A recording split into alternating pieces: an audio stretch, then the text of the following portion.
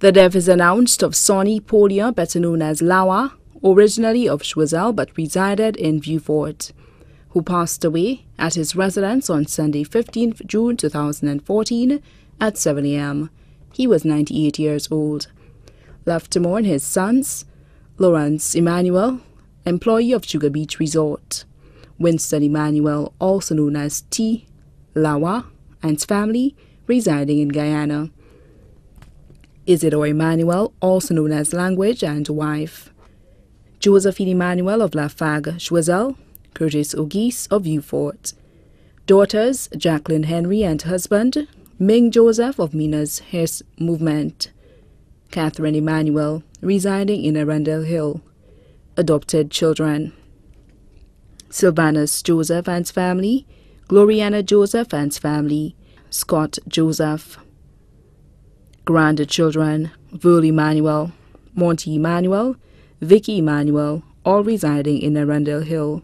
Benz Charlemagne of St. Lucia Credit Union League, Vicky Mitchell, Janin Mitchell, Danley Mitchell, Lawrence Emmanuel, also known as Jacara, Cheryl Blaze of New York, Kadisha Mitchell of Miku, Javid Mitchell of Miku, Myrna Matthew of Bellevue,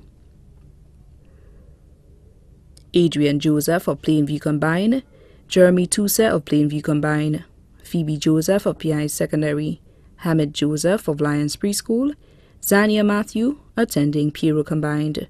Godchildren, Sheldon Joseph of Vieux-Fort, Myrna Joseph, also known as Ali and his family of New York, Farrah Cosme of New York and his family, Valencia Joseph.